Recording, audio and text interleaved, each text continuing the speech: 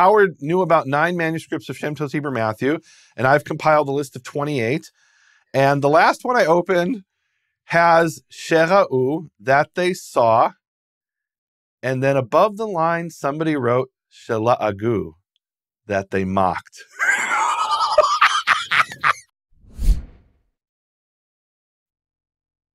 Welcome, my friends, to Hebrew Gospel Pearls, Episode 5. We are continuing in Matthew chapter 2. We're now moving on to chapter 2, verses 16 to 23.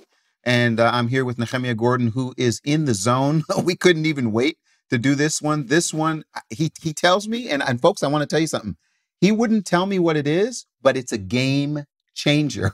Nehemia, what are you talking about? What do you mean game changer? Where are we at here? I kind of stumbled upon something in Matthew 2:23. There's the verse where it says, he will be called the Nazarene. Let's read it. There he made his home in a town called Nazareth, so that what had been spoken through the prophets might be fulfilled. He will be called a Nazarene. And there's no such verse in the Tanakh. I think I found it. You're literally going to jump to the end? I'm not. We'll do it in due course, but I think I found the verse that he's quoting in the Tanakh. And look, we talked in the last program, Keith, about how there's different approaches to the New Testament, and one is the anti-missionary approach. Mm-hmm. And what they want to do is, of course, anti-missionaries are Jews who say, hey, you target us as Jews, you missionaries, we want to counter that message.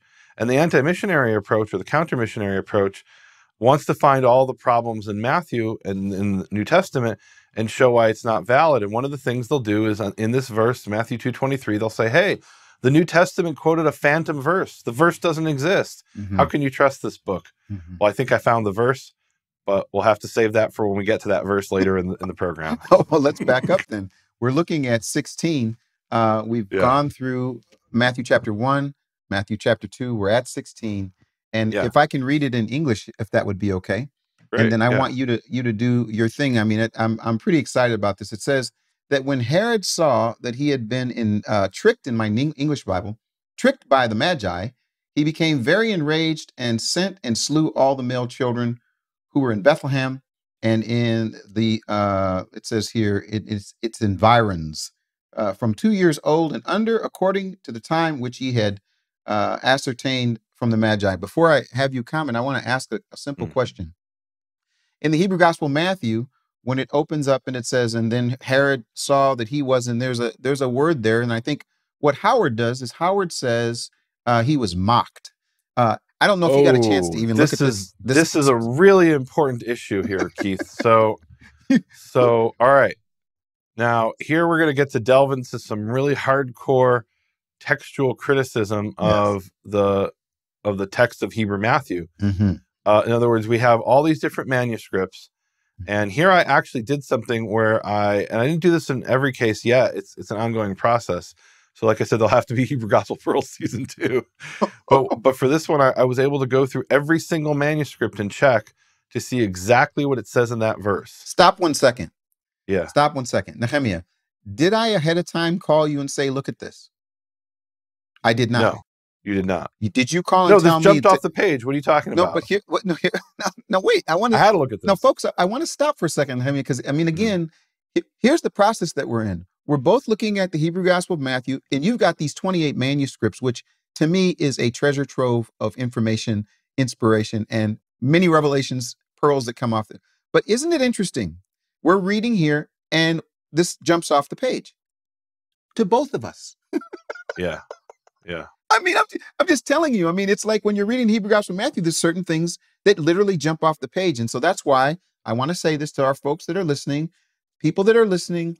If you want to go deeper into study, you've got an opportunity to go to the plus sections, and you can actually download a PDF that has the Hebrew word and then the English equivalent. It's called our interlinear that you can use. And we're already finding, Nehemia, great news. We're already finding people that are doing this, and they're having the kind of revelations that we're having. So the pearls process is spreading amongst people all over. Now, go ahead and go into this because it's exciting.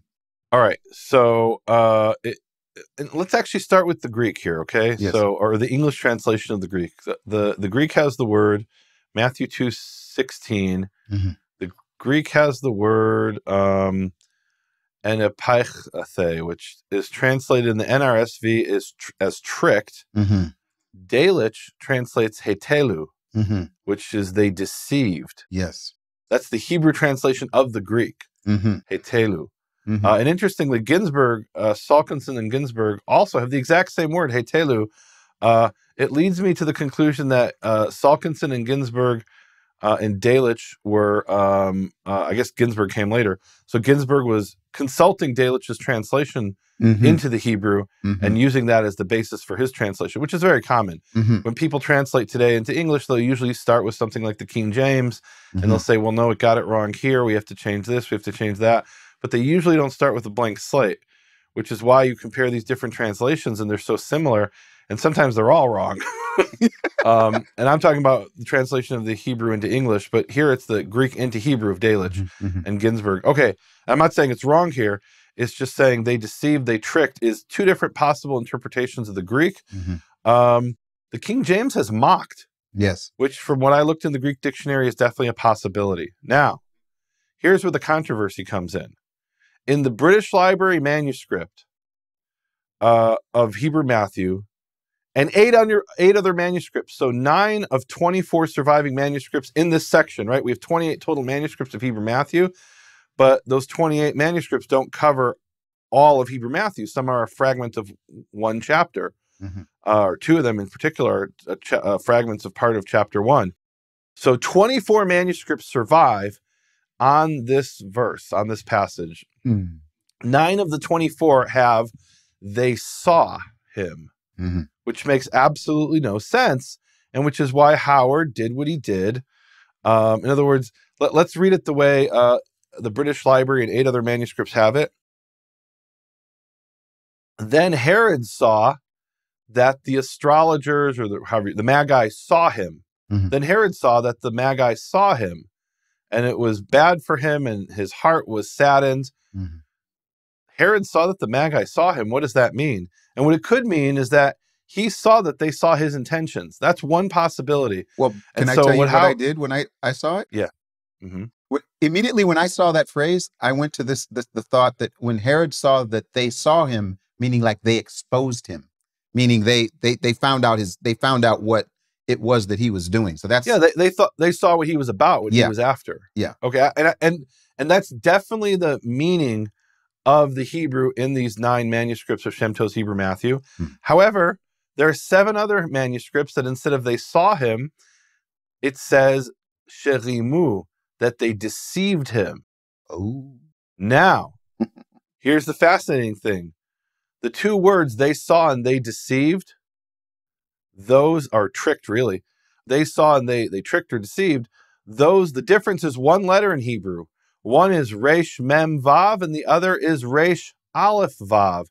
And in the writing of the Middle Ages, especially the semi-cursive, the Aleph and the Mem are virtually identical. Ask me, I know. Now, I think you can come to no other conclusion that they saw and they deceived started with a single reading. And one of those, Resh Mem Vav and Resh Aleph Vav, one is an error for the other. In other words, we have a definitive error here in Hebrew Matthew, along with the original reading of Hebrew Matthew, right? Right. Which one is the original and which is the error?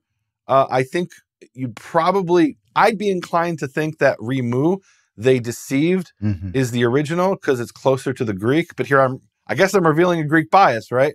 They saw is also possible. What do you think about that? I like they saw. And I'm going to tell you why. Yeah. I want to tell you why. And it really goes back to something that you exposed me to years and years ago. And it has to do with when you're reading in Hebrew, when you find words that are similar or words that have, they are similar, but may have a different meaning or a slightly different meaning. So when I was reading in Hebrew and I saw the word that when he saw that they saw, I immediately thought, oh, that makes sense. He saw that they saw him, they exposed him. So there could be a sort of play on words here in the Hebrew. That's what happened for me, but I love the fact that you check these other manuscripts. And folks, I want to stop and tell you something. This is the key, Nehemia, and I don't mind saying this. This is the key of the what I would call the legitimacy of this process. Having those 28 manuscripts, and more than that, having you being able to go in to compare and to contrast, How exciting is that? I mean, that's the thing that made you go, this study is based on all of the manuscripts. So this is pretty exciting. I just want to put this in context. Mm-hmm. So these manuscripts are handwritten, right? Yes. They're handwritten. They're photographs. In order to find something in them, it's a painstaking process of going through and looking. And, you know, you open up the image, you're like, oh no, that's a later chapter. Now let's find this page. So let's say conservatively, it takes about 15 minutes per manuscript, and there's 24. That's 6 hours of solid work for one word. But that's what's required. I mean, that's the process that's required to really get to the bottom of this. Now, we're not done with the story. It gets more exciting. Exactly. So we have 9 manuscripts that say they saw, 7 manuscripts say they deceived, difference of 1 single letter in Hebrew, a letter that's graphically similar, right? Aleph and Mem in this type of script are almost identical. One is definitely an error for the other. Which one, you know, both, who knows, right? It's hard to say which is original. Probably, like I said, I gravitate towards the Greek. Here's the really exciting thing. There's 7 more manuscripts, Keith, where it says a completely different word, shela'agu. Doesn't look similar, is not graphically similar, completely different word, and it means they mocked him. So there's no question whatsoever, definitively, somebody came along and saw the word shera'u. They saw and said, well, that doesn't make sense. And that's not what's in the Greek. So they replaced it with a different word that means they mocked him based on the Greek or maybe the Latin. Wow. The Latin has inlasis, which is mocked. Wow. So this is it's beautiful what happened here. We have, I mean, it's a beautiful example of textual criticism where you look at all the manuscripts to try to get what really happened here. There's a smoking gun here. And I actually have the smoking gun that I'll get to in a minute. So we have the original reading, which is either they saw or they deceived. Take your pick. Somebody came along and saw the word they saw. In Hebrew, it's one word. And he said, that's not right. That's not what's in the Greek. And he replaced it with a completely different word. It doesn't even sound similar. Isn't written similarly. Shela'agu. That means they mocked based on the Greek. Clear as day from 23 manuscripts. That's what happened. And then I opened the 24th manuscript, Keith. And the 24th manuscript, and this is not a manuscript Howard knew about. This is one of the ones that I discovered. Wait, stop. Yeah. Before you tell us about this, what do you mean he didn't know about it? This is Howard knew about 9 manuscripts of Shem Tov Hebrew Matthew. Right. And I've compiled a list of 28. Yes. And the last one I opened has Shera'u, that they saw. And then above the line, somebody wrote Shela'agu, that they mocked. Stop the presses. This is incredible. So we were able to put together from 23 manuscripts the steps that must have happened. It originally wrote they deceived. There's a mistake that says they saw, or at least somebody perceived that as a mistake. And in other words, maybe originally it said they saw, and somebody said that's not right. And they changed it to they deceived, thinking, oh, Aleph Mem, they're similar. This must be a mistake. So they corrected the mistake. Okay. So those are 2 possibilities. They saw, they deceived. And then we hypothesized that when they wrote they mocked him, that was somebody correcting they saw, right? And then we actually found the manuscript where that took place. This is unbelievable. And in textual criticism, you can't hope to have something like this where we actually found the manuscript where the shift took place. The scribe went in and changed it. Yeah, okay. It's incredible. So this is a manuscript I'm going to be paying very close attention to. This is a manuscript that years ago I ordered color photographs of, and because in the black and white photographs it's very difficult to read. What they did is they took this what I call rice paper, but it's actually called Japanese paper. It's a very thin film, and they put it over the ink so the ink wouldn't flake off. Well, now we come 100 years later and we can't read it because the ink is absorbed into the Japanese paper. And at least in black and white, you can't read it. In the color, I was able to read it pretty clearly. Which library, Nehemia? What's that? Which library? That will be revealed in due time. It's a library in Italy, I can say that. This set of photographs cost, let's just say an arm and a leg. The Italians are... They'll give you the color photographs. Some libraries won't give you the color photographs. The Italians will do it, but they charge you a lot of money. And then they say, we don't want to photograph just a few pages. We want to photograph the entire manuscript. Well, Shem Tov's Hebrew Matthew is, let's say it's 30 or 60 pages, depending how it's laid out, in a manuscript of 300 pages. So I had to pay for the 300 pages. And if I remember correctly, it was 15 euros a page. So that was something like 4,500 euros to get these color images. Yeah. Wow. Unbelievable. And I've had these for years now, but I'm able to study them now and discover things that Howard didn't know about it. So it was worth every penny. Okay, let's go on if we can. So he became very enraged, and he sent and slew all the male children who were at Bethlehem in the area and the environs, it says. But then there's this phrase, and this is what the English does for us. It says from 2 years old and under. So they're actually putting time within the time that basically that he found out. Okay. Yeah. So let's before we get to that, let's talk about the phrase he became very enraged. Okay. In the Hebrew it says Vayera elav ma'od vayitatzev libo, and it was evil, very much evil to him, and he was saddened to his heart was saddened or saddened to his heart. And the Greek has he became very enraged. It's Hebrew has this full flowery idiom that the Greek doesn't have, and I have to ask the question: if he's just translating from the Greek, where did he get this full flowery idiom? Here's an example where we can look at Delitzsch, and we can say, okay, Delitzsch, we know he translated from the Greek into the Hebrew. So how did he translate it? It might be a small point, but it is interesting. It says Vayiksof ma'od, and he was very angry. He was very enraged in Delitzsch, right? So if you're translating from the Greek, you're probably not going to have this full flowery idiom. And if you see this repeatedly happening, and then here's another one. It says Ragazad ma'od. He was very enraged. This is from a modern Hebrew New Testament, the Bible Society in Israel, 1976, right? So they're translating from the Greek, and they don't have this full flowery idiom. Where did the idiom come from? And this is why Howard, this and other reasons, is why Howard said, hey, wait a minute, this isn't just a translation from the Greek. This might be an original Hebrew composition. I mean, isn't that amazing? Just in a matter of one verse, with that 16, before we even get to 17, we got these pearls. We've got more in 16. Yeah, I mean, that's amazing. I don't know how we're going to get to 23. That might be in a future episode. So then in 16 it says in the Greek, and he sent and slew.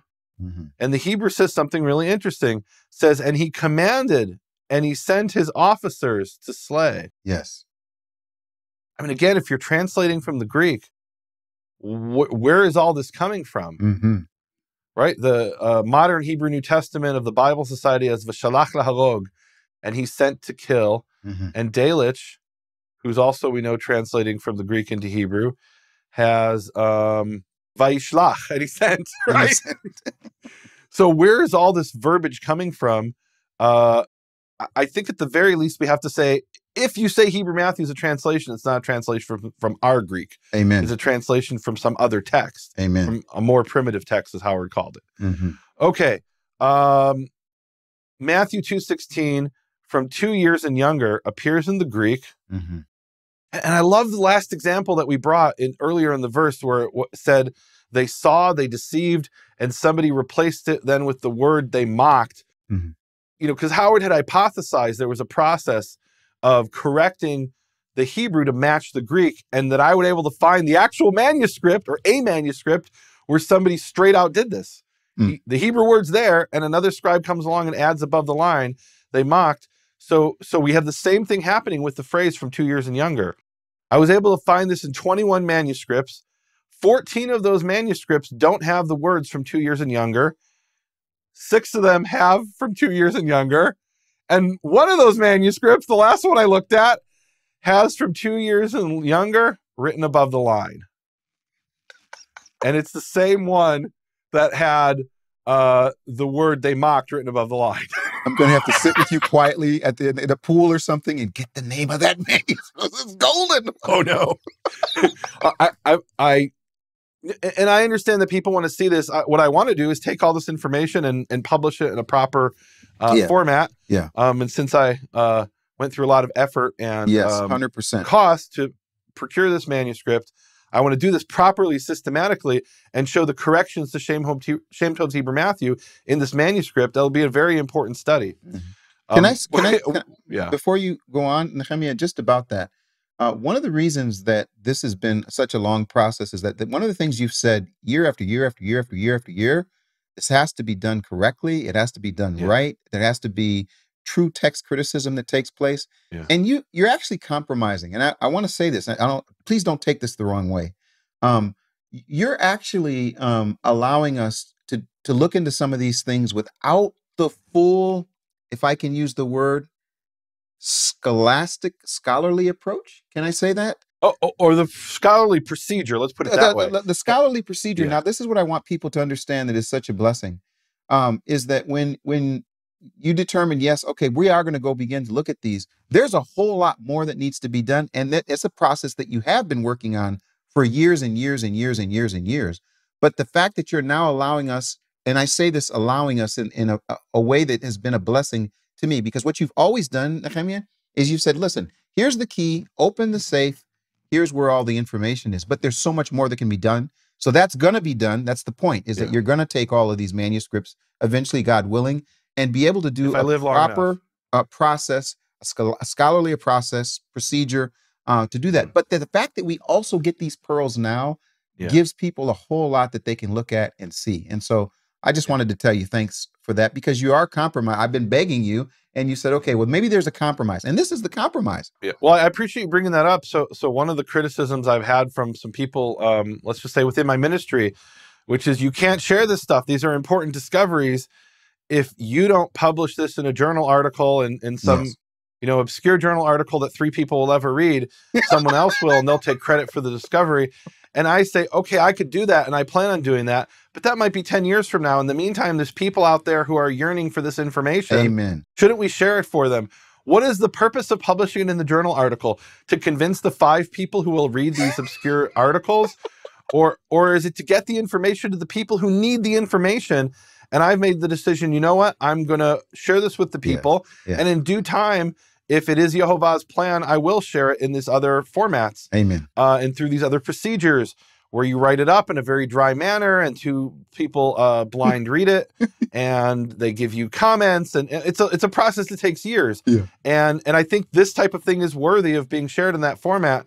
But I also want people to read it and be aware of this information, and in this case, hear it and watch it. And so I'm sharing what I have right now, and it's not perfect, it's not polished. There's more to be done here, guys. Thank you. But thank you for this is what's available right now, and I think it's more important to get it out now than wait 20. I mean, we have the man who's dying who says, I want to hear what I can before I die. Amen. Amen. Literally, that's a blessing. That's a blessing. All right, Matthew 2:16. We're not done with this. Oh, no, I think we are done with this verse. So we now have 2 instances where there's a correction in accordance with the Greek in some of the Hebrew Matthew manuscripts, and there's a single manuscript that I found. By the way, as I discovered these manuscripts, Keith, I added, Howard called them A, B, C, D, E, F, G, H. He got through H, that's 8 manuscripts, and then he had this base text, which is the British Library manuscript. I actually call that manuscript Z. I started assigning letters. Okay, he had H, I, J, K, L, M. This manuscript, the one that has the addition above the line, it was, you could call it random or you could call it a good incidence. I call it manuscript Q. I just noticed that. I'm looking at my notes. What are you talking and it says about? manuscript Q has it added above the line. Listen, folks, let me just tell you something. I come from the background of being in a seminary, and there is a star of the show when you talk about the synoptic gospels, meaning the accounts of Matthew, Mark, and Luke, and John, the gospels. Well, Matthew, Mark, and Luke, when you compare them and you look at them together, that's called the synoptic gospels. So basically, there's the star of the show is called Q. And he, out of just coincidence or coincidence, calls this amazing manuscript that he won't tell us where it's from. That's Q. Soon to be revealed. Okay. Now let's talk about the elephant in the room. Yes. Matthew 2:17-18 talks about this, what's called the slaughter of the innocent. Sorry, you can't do that yet. I can't jump ahead? No, okay. And here's why. Because in 16, when it says, and this is really interesting, at least for me, it was interesting because it refers back to this issue when we first hear about in the days of Herod. So when it gets to this issue and saying, okay, he's going to kill all the male children who are in Bethlehem and its borders, one of the things that I did provide, and people can still get this. This is something I want you to add to your tool chest. I did a video, Nehemia, just a really, really simple but very powerful video about Herod. And again, the reason why I think it's really important is because if you understand anything about Herod and you get to this verse in 16 now, I'm still at 16, when he says, and he sent his princes, according to the Hebrew Matthew, to kill all the male children. And you understand something about Herod, this doesn't shock you. You understand? I mean, if you understand something about who this person was and his history and what he did that we know of 100% for sure, when I read this now, it doesn't shock me. Now think about that. I mean, that's who he is. I mean, he's that kind of person. Right. Slaying people is a part of his DNA, if I can say that. So there's an irony that he's called Herod the Great. Yeah. When he is considered among the most evil rulers of Israel, that certainly of the let's call them Jewish rulers, even though he's an Idumean and Edomite. Yeah, he's definitely considered among the worst rulers. Yes. Like he's up there with Ahab. Oh boy. Like that tells you something. Yeah. Okay. So anyway, context on Herod. Wait, so what's the video that you did? So basically it's a video, and really I did some searching because I know a lot of people, and part of the reason we're doing video is that people tend to, there's a lot of people who read, and we love the people that read, but there's a lot of people, Nehemia, that are beginning because of this age, and I'm not sure if it's because of everything with YouTube and whatever, but video is huge. And so what I tried to do is find a video that would be as close historically accurate as possible, but also engaging. And I found a nice video that's available at bfainternational.com, right at Hebrew Gospel Pearls, that they can watch, that will give them background on Herod, so that when you're reading and you first hear Herod's name and again hear it again, it really, really, really gives you context. And that's important. Language, history, and context on who this person is. That's what it is. Well, and just to give context of how evil Herod was, he murdered his own son because he was afraid his son would take over as king. And Augustus Caesar famously said, "It is better to be Herod's pig than Herod's son." And why did he say that? Because as a Jew, or at least sort of a Jew, Herod wouldn't slaughter pigs to eat. And he did slaughter his son. And his wife. And his wife. I mean, he committed so many atrocities. It's terrible. He really was hated by the Jews, hated and feared.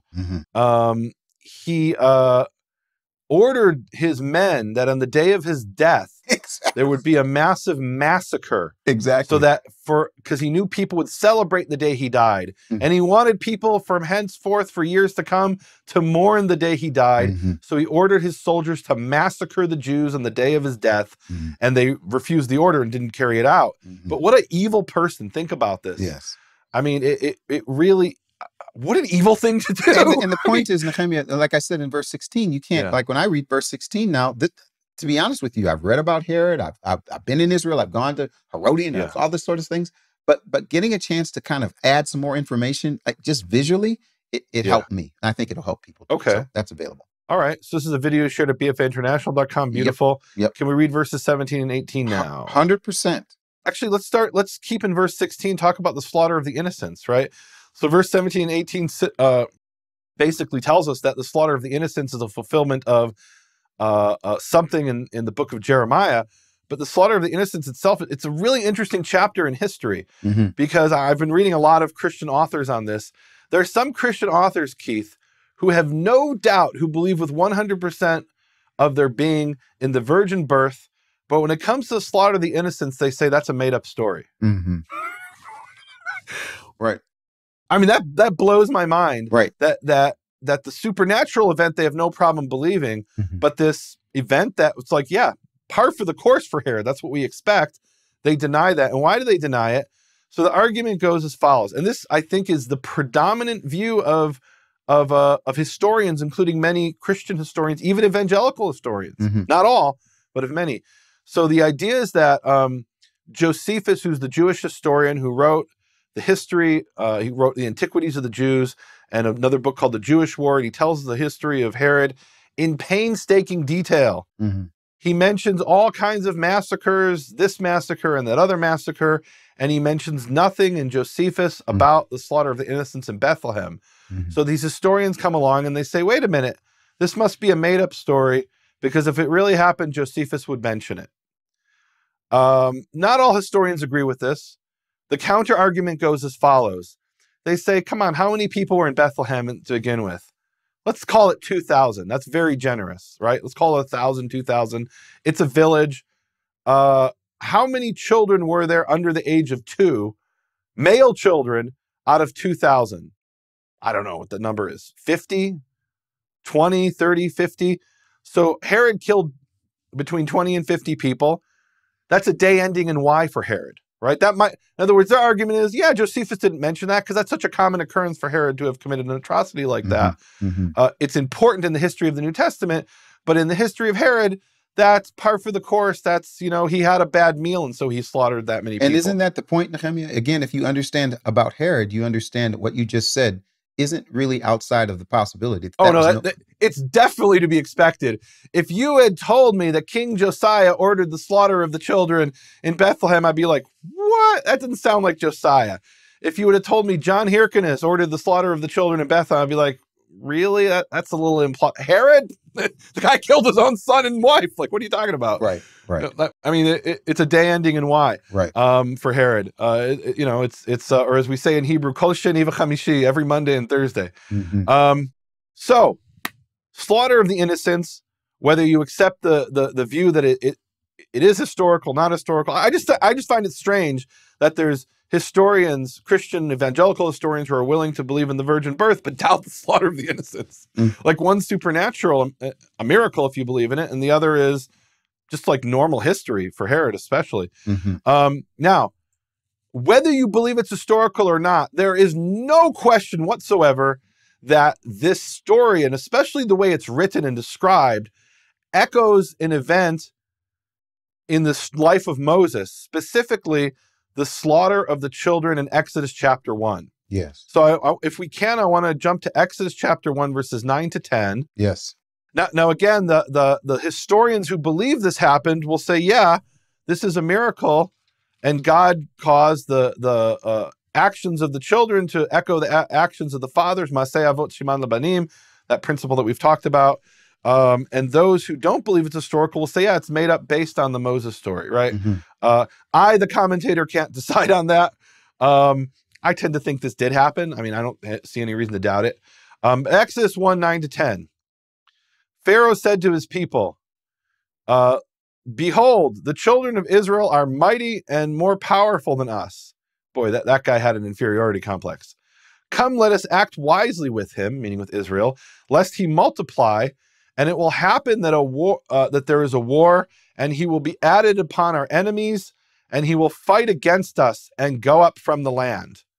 So what is the reason given for the slaughter of the Israelite children? Because Pharaoh is worried that the Israelites can't be trusted. There'll be a war, and during this time of the war, the Israelites will either turn against the Egyptians or they'll escape and become free. So he orders the 2 midwives to slaughter the children, slaughter the male children, and the 2 midwives refuse. I'm in.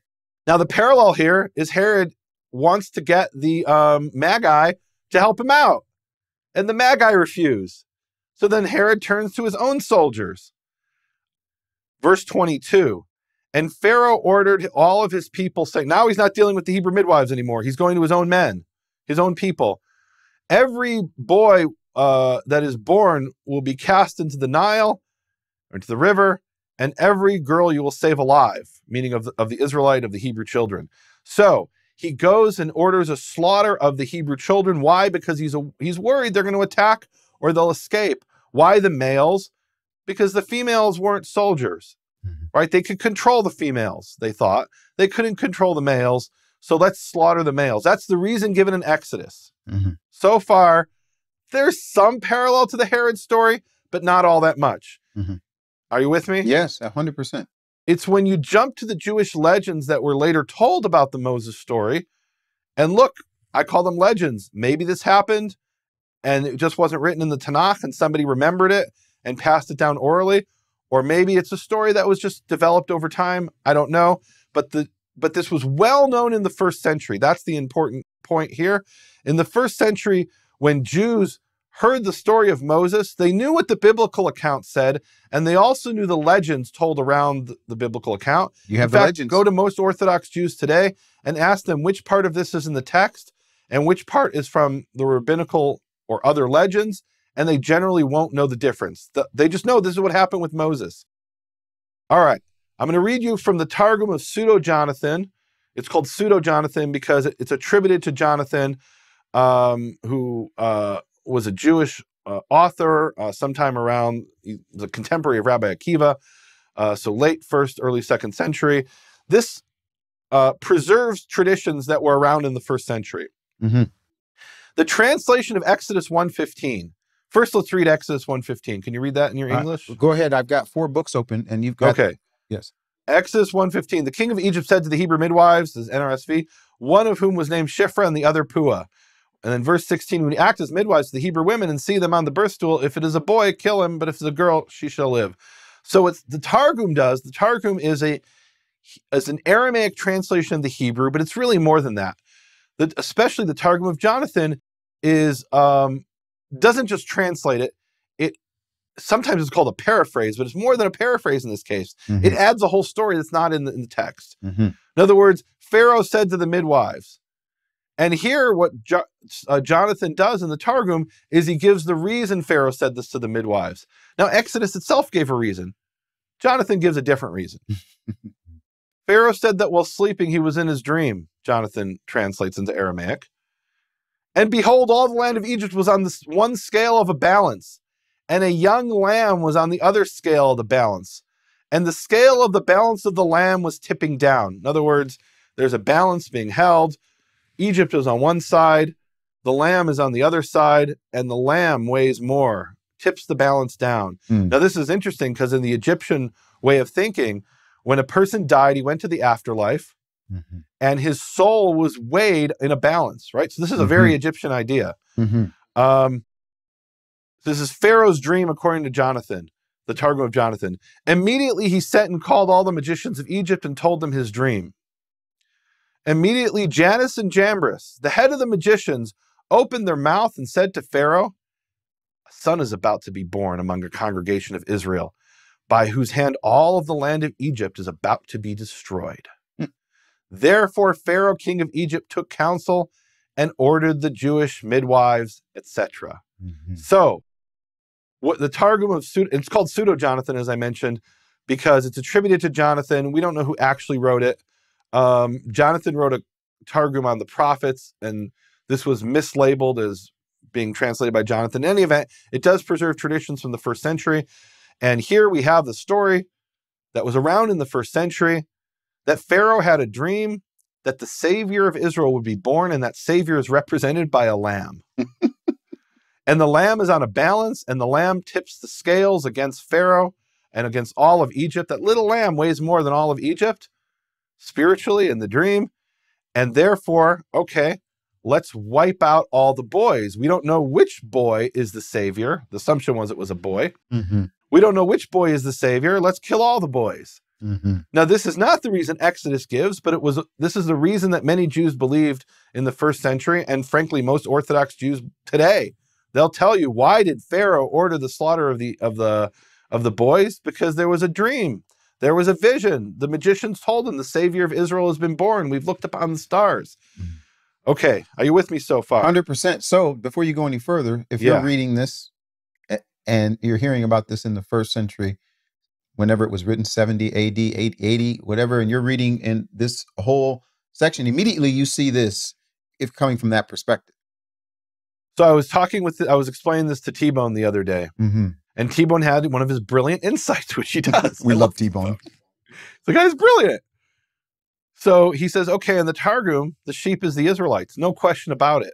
Why are the Israelites represented by a sheep in Pharaoh's vision? Because if you remember back in Genesis, the Israelites were known as shepherds. That's right. And shepherds eat sheep. And the Egyptians worship sheep as one of their gods. And so we're told to the Egyptians, a shepherd is an abomination because they slaughter the Egyptian gods. And that's why the Passover sacrifice was a sheep, to show the Egyptians, we can even kill your God. You're powerless against us. Amen. And we're told the Egyptians wouldn't even eat at the same table as a Hebrew because these Hebrews were shepherds. Now, we know about this from Egyptian history, that there was a people called the Hyksos, the shepherd kings, who were despised and hated by the Egyptians. So this is actually confirmed in Egyptian sources. T-Bone says, in his brilliance, okay, to Jonathan, the sheep is Israel. If Matthew knew this story, and I think it seems very plausible, let's put it that way, that Matthew knew this version of the account. Who is the sheep in Matthew? Yeshua. And so Pharaoh has a dream. Yeshua, or the Messiah, whoever it is in a balance against Egypt. Let's kill all the boys to prevent this lamb from coming and being a savior. And then when he retells the story of Yeshua, he uses that same paradigm. It's not to say it didn't happen, but the pieces of information he gives you are definitely patterned after the story of Moses as it was known in the first century to the Jewish multitudes. Let me give you a different version of it, which appears in Yalkut Shimoni, which is a relatively late collection of traditions, but it's fascinating. It's hard to believe that this was not known to Matthew. It says, in the 130th year of the Israelites going down to Egypt. Now remember, in the rabbinical way of thinking, the Israelites were in Egypt 400 years, but that includes Egypt and Canaan. Because God had said to Abram, he had said, your descendants will be strangers in a strange land for 400 years, meaning from the moment that Isaac was born, even though he wasn't in Egypt, he was in somebody else's land before he had inherited and taken possession of land of Canaan. Okay, so the 130th year of the Israelites coming down to Egypt, in the mind of the rabbis, is the year that Moses is born, right? Right. Pharaoh dreamed, and behold, he was sitting on his throne, and he lifted up his eyes, and he saw a certain old man standing in front of him, and in his hand was the scales of merchants, meaning like a balance. And the old man took the scales, and he hung them before Pharaoh, meaning he lifted them up, hanging them. And he took all the elders of Egypt and its officers and its great ones. And let's see, and he put them in the balance, in one side of the balance. And afterwards he took a young milk lamb, meaning a young baby sheep that's still milking at its mother's teat, and he put it in the other balance. And the balance of the lamb overcame all of them. And Pharaoh was stunned at this terrible vision. Why is it that the lamb overcame everybody else? Right? Didn't make sense to him. This lamb is all of Egypt. And Pharaoh woke up, and behold, it was a dream. And he woke up early in the morning, and he called all of his servants, and he told them the dream. And the people had a very great fear. And one of the eunuchs of the king answered, this is none other than great evil, which will grow out of Egypt in the latter days. That's interesting. He says in the latter days. For a child will be born from Israel, and he will destroy all the land of Egypt. If it is good to the king, let the word go forth from the presence of the king, and let it be written in the laws of the king, that every male of the Hebrews that is born will be killed, in order that this evil will be prevented from the land of Egypt. And the king did so. Now, the parallel to the story of the slaughter of the innocents is uncanny. Now, Herod didn't have a dream, but he had magicians come to him, magi, right? And we've heard about Jannes and Jambres are mentioned by name, who are the chief of the magicians. They're telling the king, you got to kill all the boys. There's another tradition that appears in the Talmud, and it's very interesting. It's based on Numbers chapter 20, verses 7 to 13, where it talks about the waters of contention. This is where Moses struck the rock. Now, the Talmud in the discussion there is talking about astrology and magic. And the rabbis have a very interesting view. They say, you know, astrologers, it's not all made up. Astrologers and magicians see things that are true. They just don't have all the truth. And then they bring the example of the astrologers who told Pharaoh that the Savior would be born to Israel. And the astrologers saw that, here, I'll read what it says. So the phrase in Numbers 20 is, those are the waters of contention. And it's kind of a strange phrase. What do you mean, those are the waters of contention? Right? It's telling the reader in the book of Numbers, the waters of contention that you know about, this is what happened. Moses struck the rock instead of talking to the rock. The rabbis say, why would it say those are the waters of contention? They're clearly already known. So it explains in the Talmud, those which the astrologers of Pharaoh saw, but erred. Mm-hmm. They saw that the downfall of the Savior of Israel would be caused by water. And so they decreed, cast every son who was born into the Nile. But they did not understand the downfall of Moses would be due to the waters of contention, where Moses struck the rock instead of speaking to it. Mm-hmm. So we have here three different versions, three slightly different versions, but three essentially witnesses of this belief that there were astrologers who foretold a Savior would be born in Egypt. And that's the real reason, not what we're told in Exodus, but that's the real reason why it was the males who were ordered to be killed. And look, maybe both are true. I don't know. There's no question this was known, in my mind, there's no question this was known to Matthew. It was probably known to Herod as well. Mm-hmm. Herod sees these astrologers coming and he's like, ooh, I know there's a way of stopping this. I'm going to do what Pharaoh did. Mm-hmm. And of course, it didn't work for Pharaoh. It didn't work for Herod. Wow. And then do we get to move on to the verse? That's what I got. Well, okay. I want to talk about Matthew 2:18. Ooh, wow. There's a lot more to bring here. Yeah. We're already at, well, we have can we save this for the plus episode? Well, here we have a controversy, I got so much more folks. To bring here. If you're listening, this is a bit of a controversy. Nehemia and I want to read something. Nehemia, we are going to transition, and the reason for that is, one, we said we were going to try to do 50 minutes to an hour. We're just about at that time.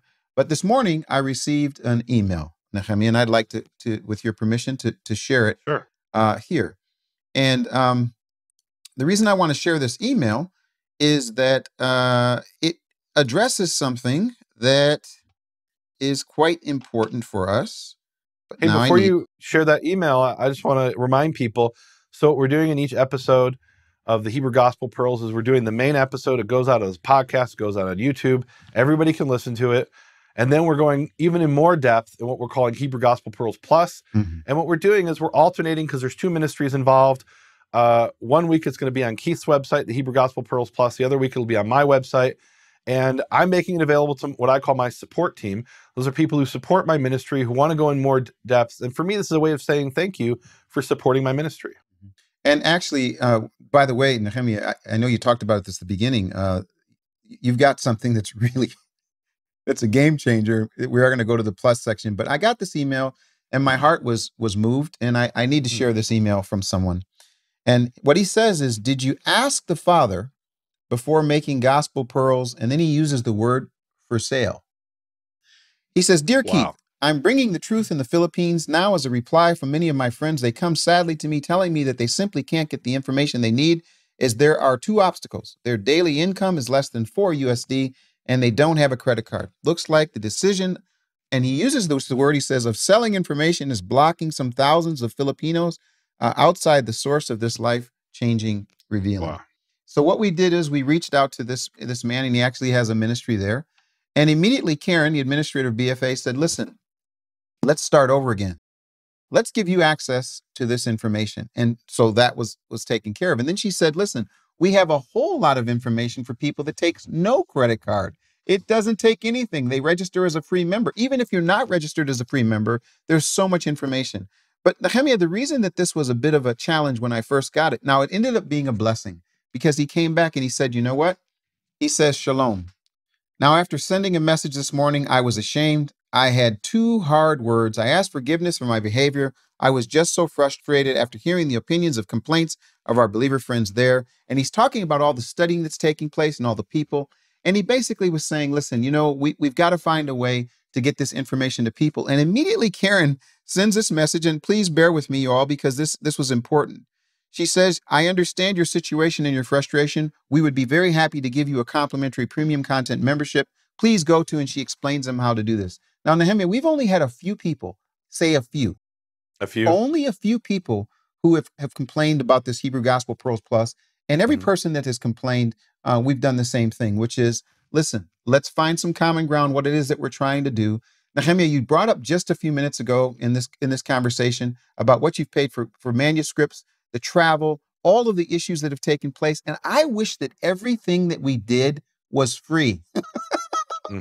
But it's not. And the truth of the matter is what we're really trying to do, and I love the way you say it, is to say thank you to those of you that helped us to provide the information from our friends in the Philippines. I had another phone call from a man in Mexico. He hears about this. He's excited. We're providing the information. People around the world are learning about this. And I want to say to those of us, those that have responded and become support team members and premium content library members, you are helping us get this information around the world. So there are challenges. This is something that's new and it's different, but it's working. So I want to say thank you to everybody for that. Yeah. And of course, as we go to the plus section, you're going to go to bfainternational.com. You'll become a premium member. You'll have access to Hebrew Gospel Pearls Plus a whole bunch more. We are raising the bar in terms of what you get as a premium member.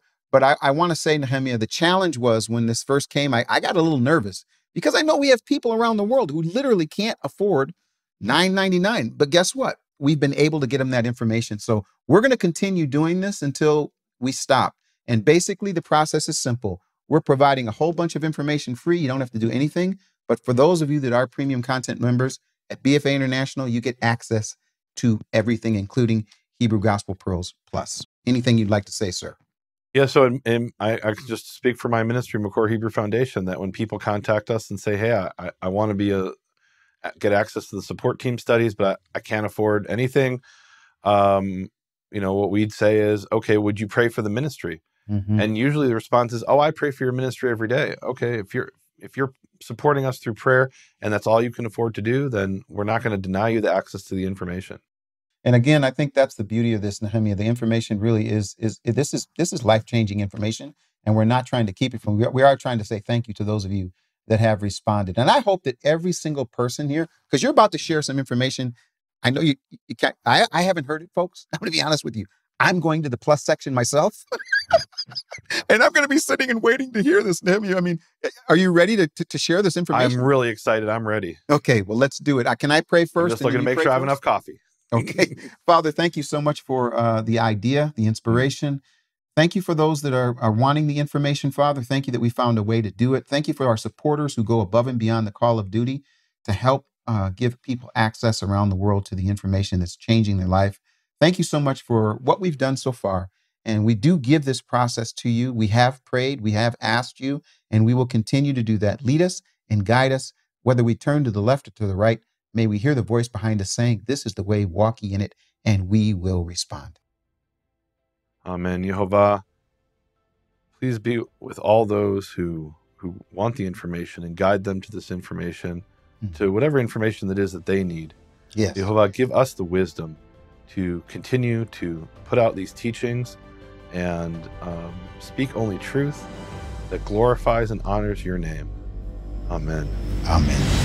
You have been listening to Hebrew Gospel Pearls with Nehemia Gordon and Keith Johnson. For a more in-depth study, check out Hebrew Gospel Pearls Plus at nehemiaswall.com and bfainternational.com. Thank you for your support.